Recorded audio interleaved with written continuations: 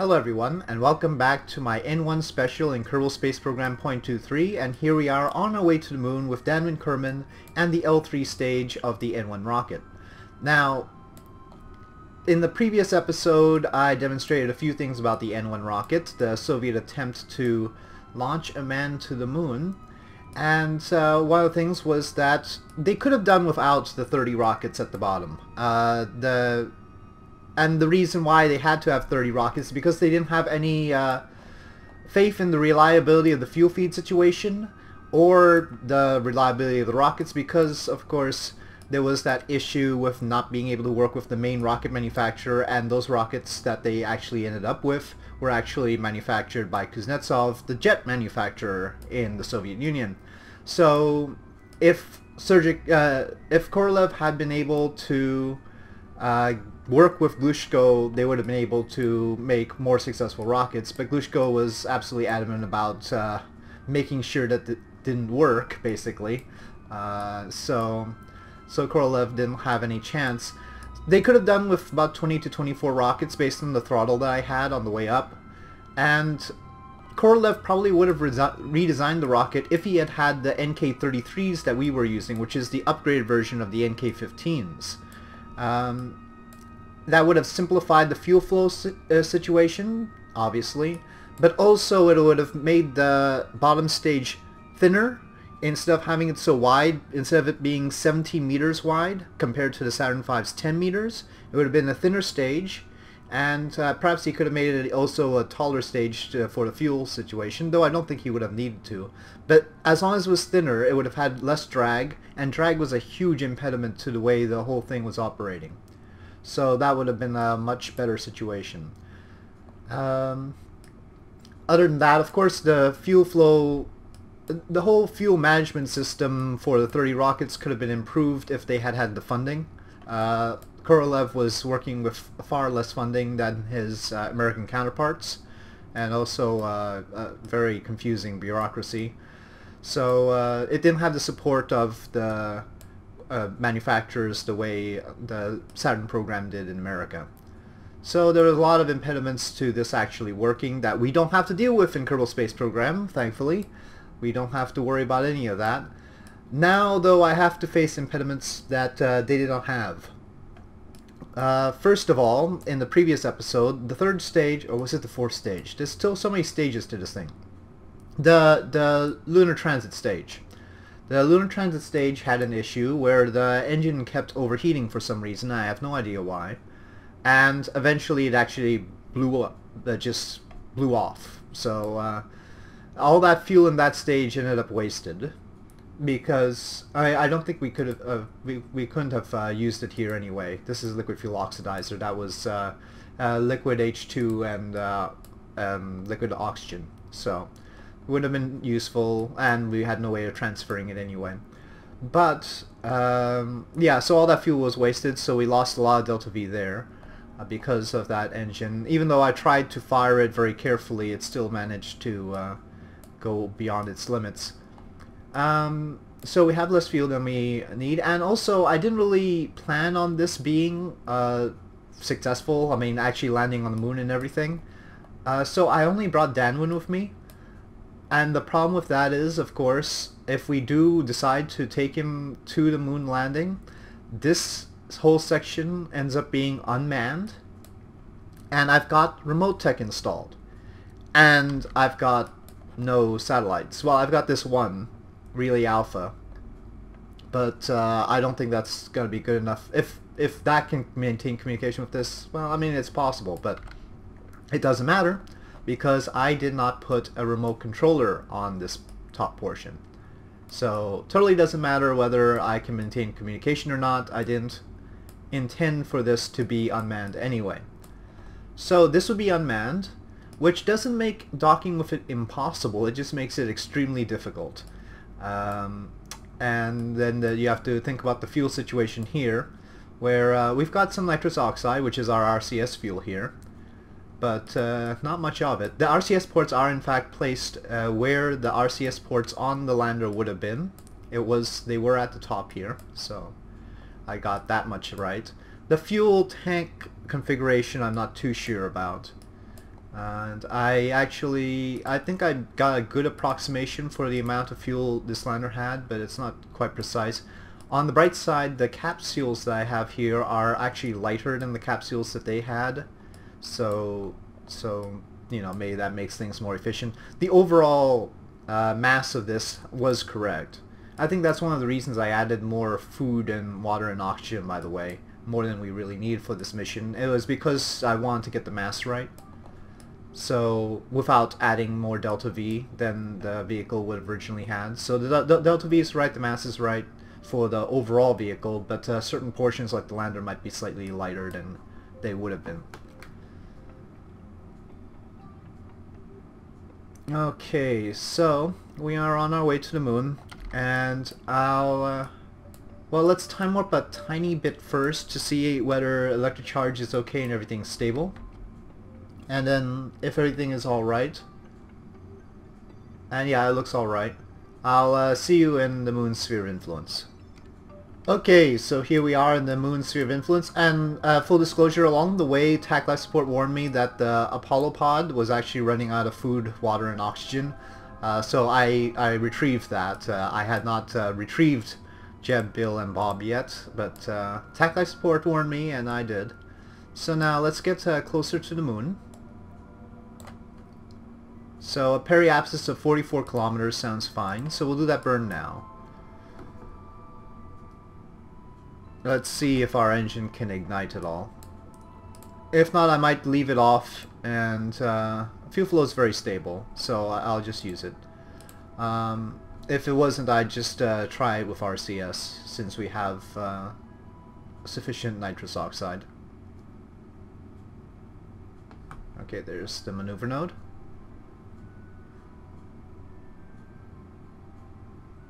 So whether or not we actually make a moon landing will depend on how the fuel situation is.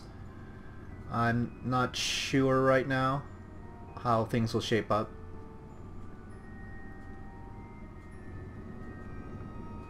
Okay, 50 is good.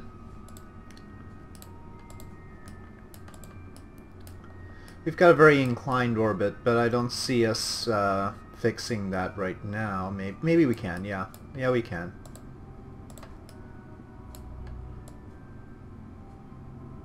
There we go. Should have done it in the same burn, though.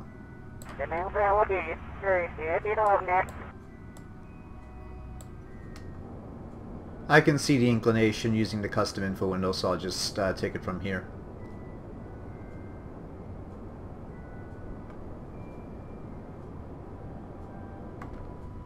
No, I guess we can continue like this.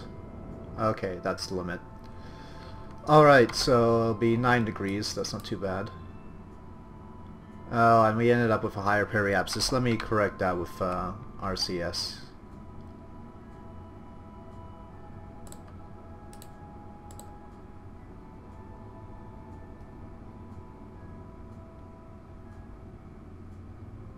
Really, the nitrous oxide is like on a totally different scale from any of the other RCS fuels. Don't know how that works out, but anyway. Somewhat deceptive. It looks like I've got tons and tons here when it's not really that much.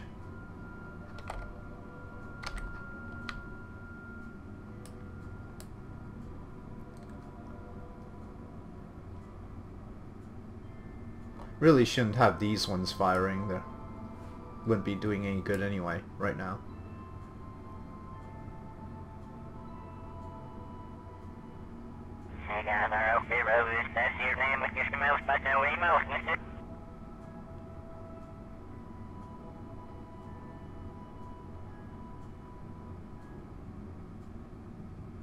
Okay, that's close enough. Let me see now. Try and... Oh, the shroud's in the way. Well, actually the RCS tank is this one. Oh, we should take RCS off. It's leaking a bit. So I can transfer it back in here.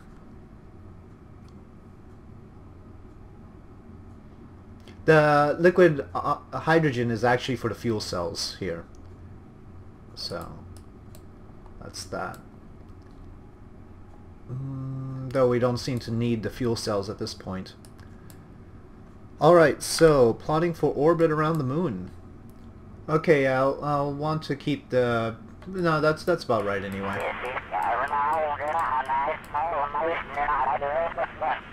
That would be a fine orbit. Whether we wanted to, whether we needed to rendezvous with the lander or not, that would be a fine orbit. Okay. So there's the moon. There's Danwin. We'll have to move him to the lander if we actually want to do the landing, but I'll see how much energy we have. I don't know if we'll have enough. I don't think so. Because this stage really was entirely meant to help with the descent of the lander. And remember, orbital speed around the moon is about 1600 meters per second.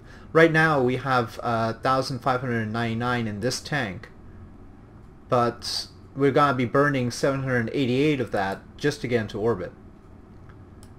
And that was 788 that we would have used earlier. That was used as part of the lunar transit that we shouldn't have had to have used from this stage.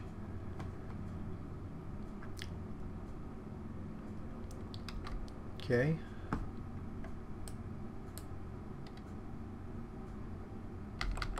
So as is so typical, we are on the dark side for the burn. So yeah, I'm not. I don't think I've got enough for a real landing. Not if I want to keep Danwin safe, and I do. I mean, I'm not going to be reckless with him.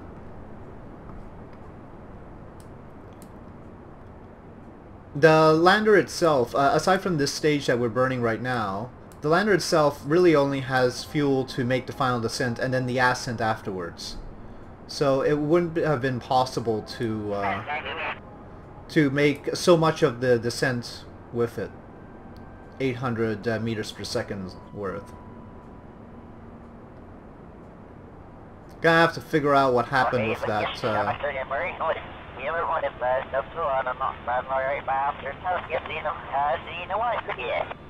Yeah, with that lunar transit stage, I'll have to figure out what went wrong with that.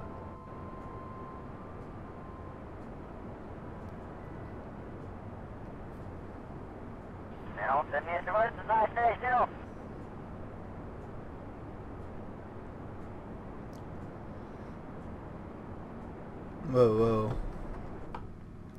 We are now... Well, I guess the low if we're not going to land, then the low periapsis will be good and dramatic, so I'll keep it like that. Let's actually point him prograde and see if we can't get a better look at the moon now.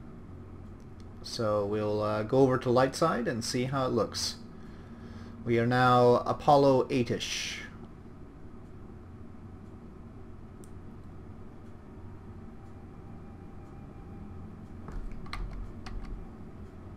Let's change the view to be more Apollo 8-ish.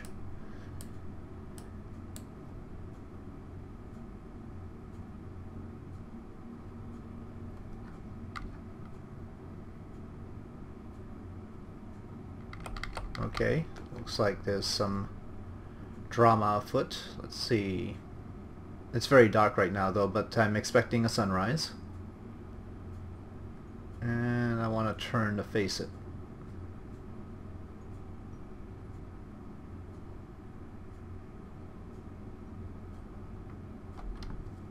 Okay. Ooh, wow. The sun looks so far in the real solar system mod. And it just doesn't splay the landscape with light the way I want it to. When you have a sunrise like that.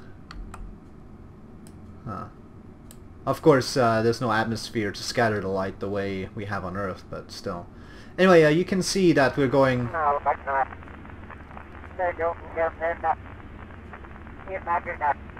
Okay, good. Anyway, you can see that we're going 1673 meters per second, and this stage currently only has 784, even though it would have to have been able to kill all of this velocity. So we are not going to be landing, and that's that. What we will do is see if we can see Earthrise. Well, we'll have to tilt it a little bit like this. Oh wait, the inclination will make it complicated, won't it? Where would Kerbin/Earth be if well, now we've got this situation? Come on. Where are we? Oh, well, that's no good. Currently, it's like a new moon for Kerbin/Earth, so they've got just this view. So it'll be dark when the moon comes up. Not quite as dramatic that way because you can't see the landscape. Oh well. We'll make one more go around. We'll dump this stuff and only take the command and service, well, the equivalent of the command and service module. I guess it's called the LOK for this for the Soyuz. Soyuz 7K-LOK, I think was its designation. I don't know what they called it in Russian.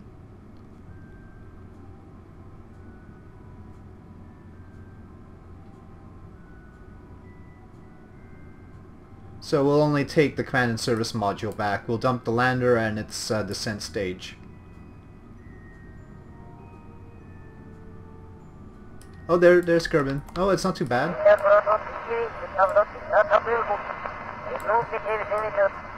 Still seems much smaller than I would have expected. Yeah.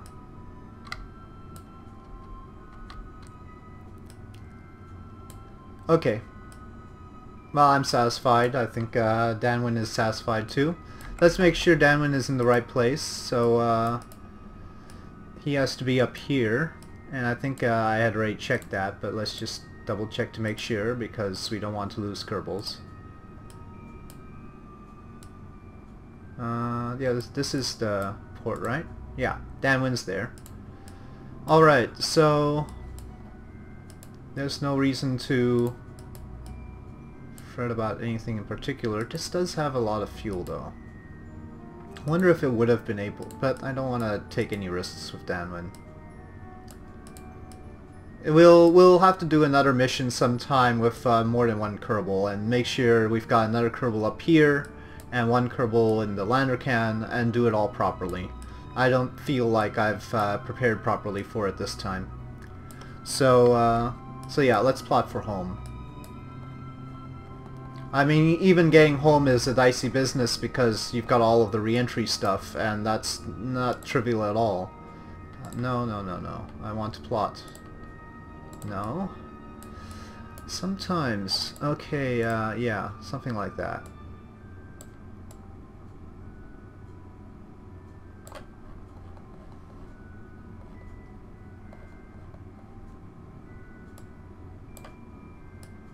Wow.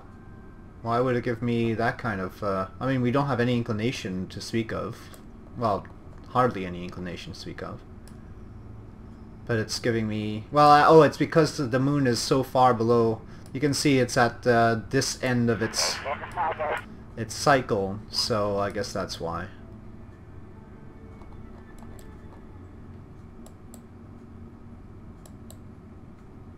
Okay, so I'm planning to go in at 65 kilometers periapsis, and hopefully that'll be a good air braking altitude for this. I'm not sure. There's a lot I'm not sure about when it comes to this particular vehicle. But we have 5 minutes. We need to jettison all of this. I don't think there's... Well, actually, you know what? Well, no, they wouldn't have used this portion for... We'll test... do the test properly. We'll properly test the LOK portion and see if it can handle the burn back to Kerbin, and we'll dump all this because this wasn't meant to be part of this anyway. Alright, so let's see if the rest of this assembly could bring back Kerbal back. And that's really what the Apollo 8 mission would have tested, among other things. Okay, so I'm going to activate. This is the closest approximation to the right. We've got a very unstable fuel flow though, so we're gonna have to do the spinny thing in order to get the fuel flowing right for this one. Yeah, so this is the closest approximation I could get to the actual rocket that they used. And how much delta V? Well, we've got a lot of delta V. We've got 1,231 according to this. Which might have been a little bit more than they had. I think they had like 1,100 and something or something like that. Okay, so spinning does work, but we're not at the node yet, so let's hold off on that.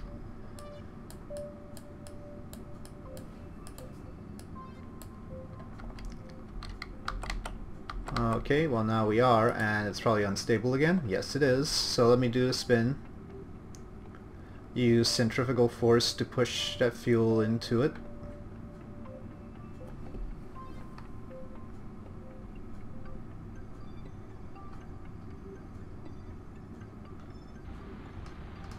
Okay, there we go.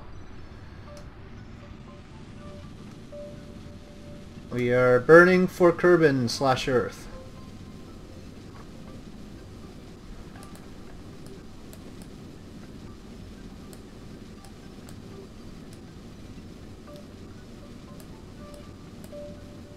Actually, come to think of it, well, I guess they wouldn't have dumped the forward portion. They may or may not have dumped the forward portion here.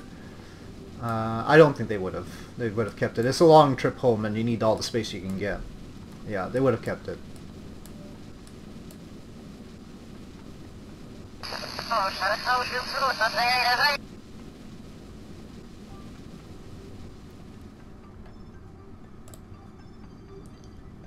Okay, here's our orbit coming down now.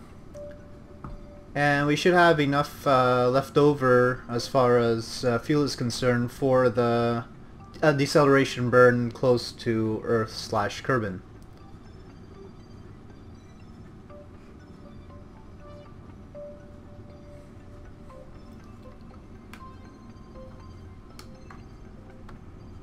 I do intend to actually keep this sort of Soyuz system that I've got. That's why I spent so much time making sure the mass was right. I want to try out some interesting missions if possible using a Soyuz system. So maybe look forward to that in the future. And I'm using RCS to fine-tune my approach now. I'll get it, well, we skipped off the atmosphere with the Apollo, and so I'm going to get, let's say 65 would be alright. So we don't have to skip off the atmosphere. Alright, so I'll see you in Kerbal sphere influence. Let's time warp and go. Okay, so yep, I need to tune it a little bit more. As usual, time warping through a maneuver node, it changes things a bit. So just a few taps of RCS will do. Okay. Alright. Well, I mean, Danwin is on his way back. It's a very nice vehicle altogether. It's not quite a Soyuz, but very, very close, I think. And yeah, let's time warp and get to where we need to slow down a bit. Ooh. Always very worrying looking at it like this.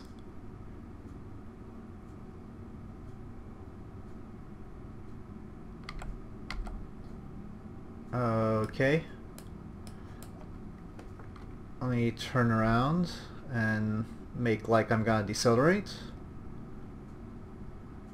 But I will wait a little bit longer. We might as well just use up all the fuel in the service module.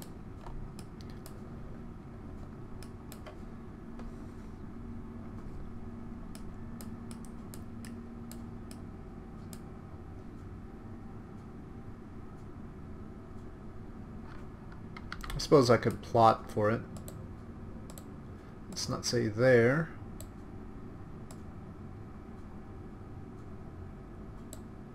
Well, that'll be way more than we have. Say around there.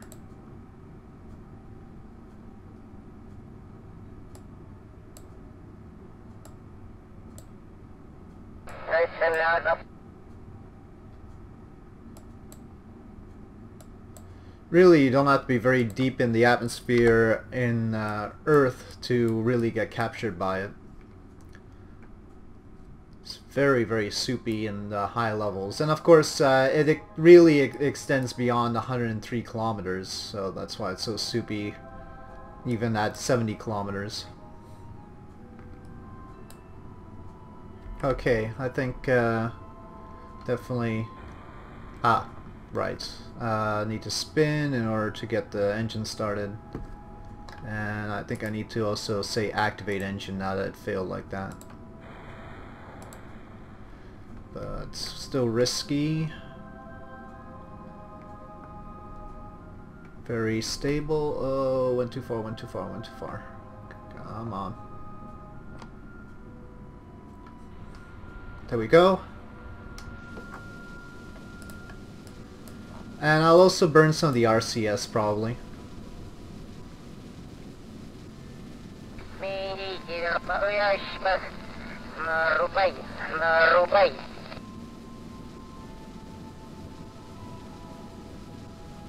Actually, even before this burn, I should have dropped off the top portion, which doesn't contain any Kerbals and doesn't need to be rescued.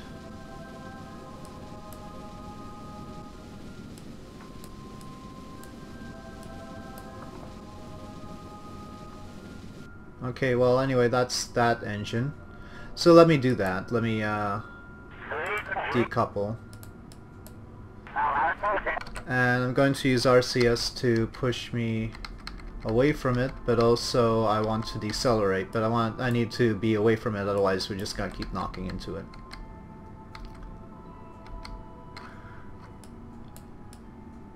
Okay.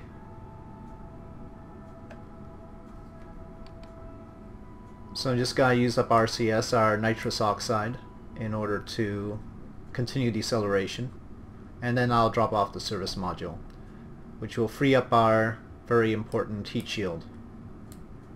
Sorry it's in the dark, folks. As usual, returning from the moon, it's a little bit hard to... Well, I mean, in theory I could plan for hitting the light side if I kept them in orbit, and with all the food, water, and oxygen we have, I probably could have. But in practice, I didn't want to wait all that time. Okay, we really need to... We're hitting the atmosphere now, and that's why I'm suddenly getting frame lag like crazy. 2 frame... Ah, now we've got it. Okay. A little bit of a transition time when we've got a lot of lag there. Okay, well, I don't see... I mean, I'm not confident that we have slowed down enough, honestly. But I also think we need to dump the service module before things start exploding. And RCS is not doing enough for us. So, RCS off. And, well, let's make sure we've got enough food, water, and oxygen up here.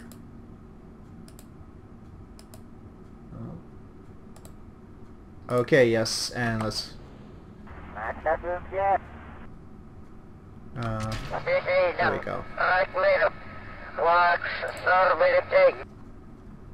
Alright. We don't really need the maneuver node anymore. Let me get rid of that. And I'll be in the dark, but we're gonna have fireworks anyway, so... Plate of shielding is holding. Electric charge is diminishing.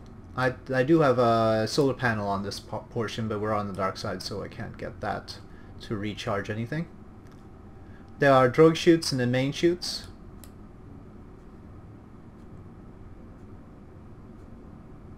All that's real chutes.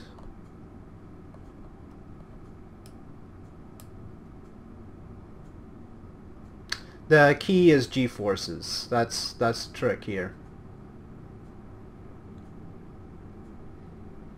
On the Apollo 1, the G-forces were quite mild, but I think I did more of a deceleration burn, and also we did the skip off of the atmosphere, which helped.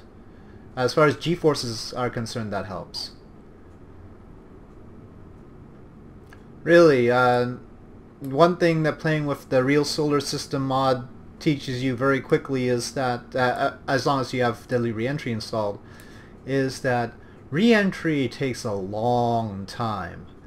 Re-entry must be quite harrowing because, yeah, I mean, it takes very, very long to slow down from these kinds of speeds. And it's just quite incredible.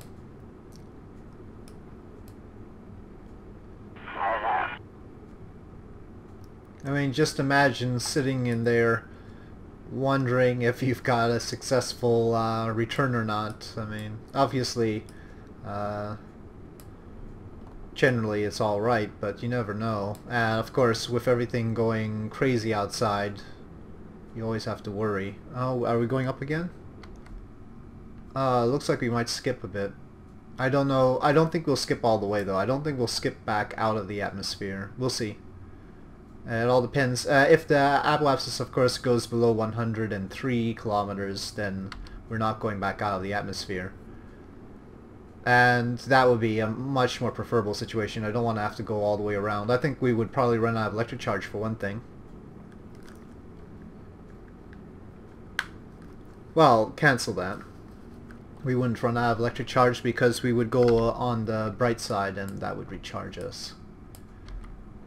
Right now it's diminishing quickly because partly because of SAS trying to hold us steady here. Yeah, I think this will be a much more textbook skip off of the atmosphere instead of going all the way around. We'll be brought back in and we'll stay within the atmosphere. So this is a very good situation for Danwin. This will save him a lot of G-forces.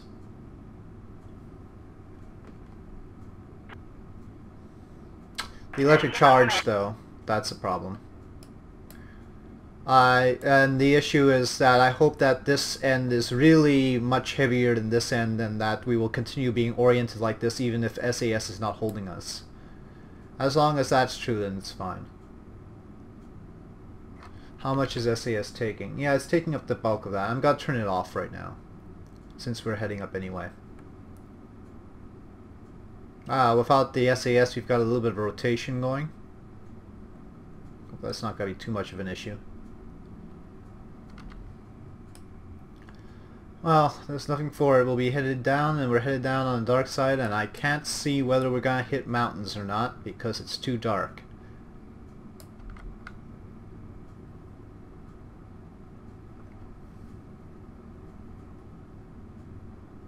I'm sure the Apollo landings, the Apollo returns definitely tried to ensure daylight landings. I mean, they did not want to have to search for the command module that splashed down in the dark. I don't think they would have wanted to do that.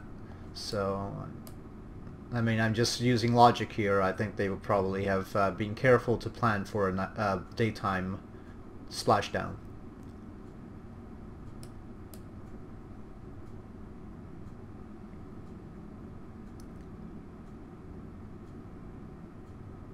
These are the kinds of considerations that lead to very narrow launch windows.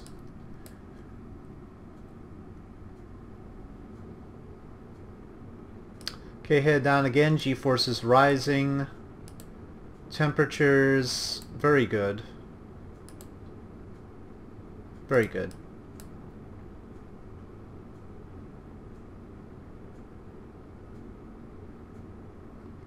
Gonna use SAS to hold us stable now.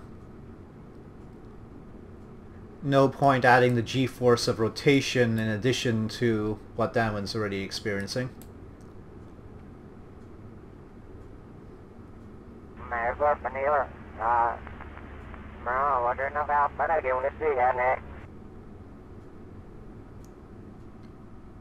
G-force is peaked and is diminishing, so to worry about the rotation right now.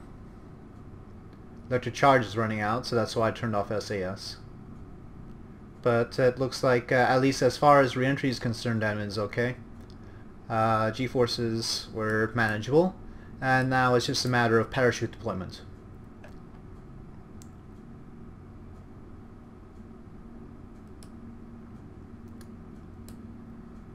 I know it's dark for me too. I can't really see too much. I'm trying to use the Milky Way in the background to do my best here, but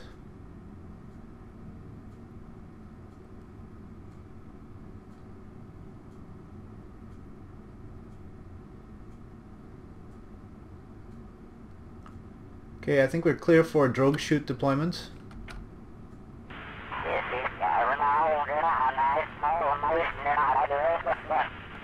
Okay, cool. Well, it seems to be rocking the vehicle quite a bit, but otherwise seems to be cool.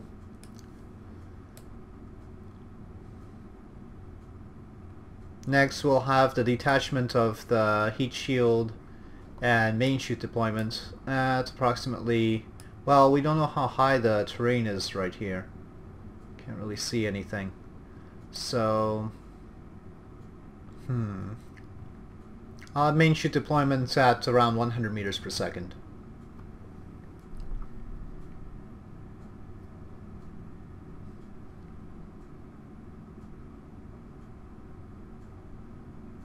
Now the actual Soyuz actually had retro rockets fire right on touchdown to slow its ascent.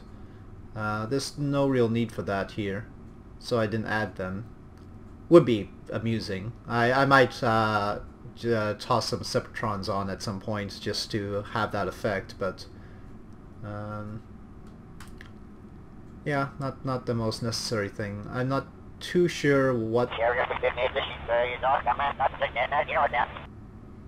Yeah, I mean, I'm not too sure why the parachutes can't just slow it down properly in the first place, but of course it's not splashing down, it's landing on hard soil. The Soyuz rockets land on land. Soyuz capsules, return capsules, have to land on land, so that's a bit tricky. Okay, main parachute deployment. And heat shield is off.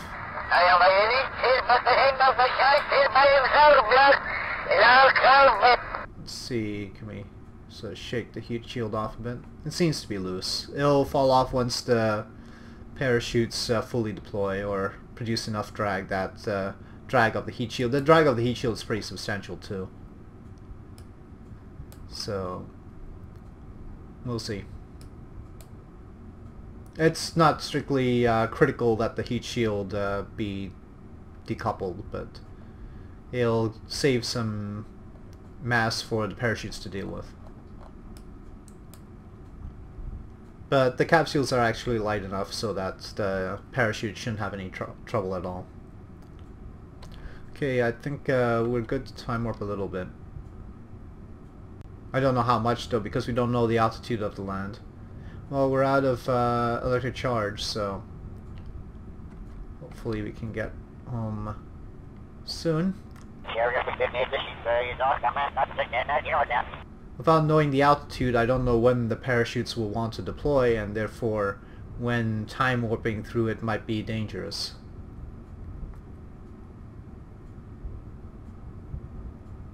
Oh, why do...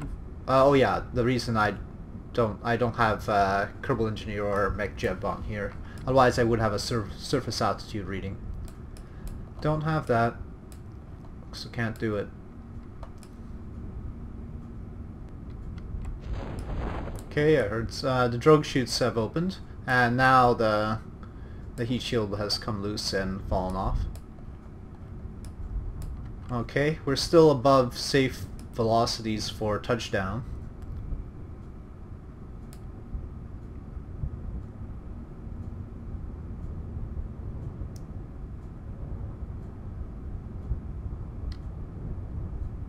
It looks like we might be over the ocean, in fact.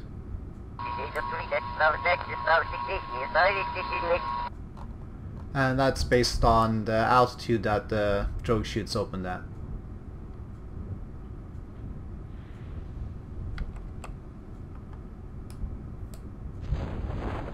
Well, maybe a little bit higher. So some sort of land, maybe? We'll see. Okay, parachute deployment is good. Our velocity is good. Yep. All is well for Dan and Kerman.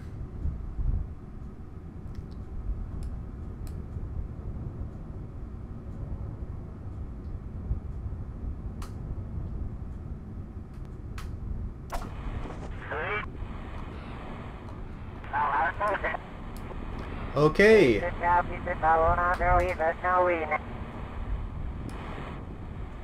Alright, once it settles down, splashdown, 12 days, 1 hour, 32 minutes after launch. Quite a long trip for Dan and Kerman, but a successful one on the N1 rocket. The N1 is really tough to fly, so I don't know if I'm going to cherish the idea of trying to launch it again with more Kerbals so that we can actually land on the moon, and I also have to figure out that lunar transit stage, and so that will be a little bit complicated. So can't guarantee I'll do this one again, but marvelously successful. I thought it was a good, solid mission, Danwin, and I think we should be proud of it. Alright, so thank you for watching. If you enjoyed this video, please do press like. If you have any comment suggestions, leave them in the comment section below. Don't forget that this whole N1 escapade was sparked by a comment, so please, if you have any suggestions, contribute them, and I'll see you next time.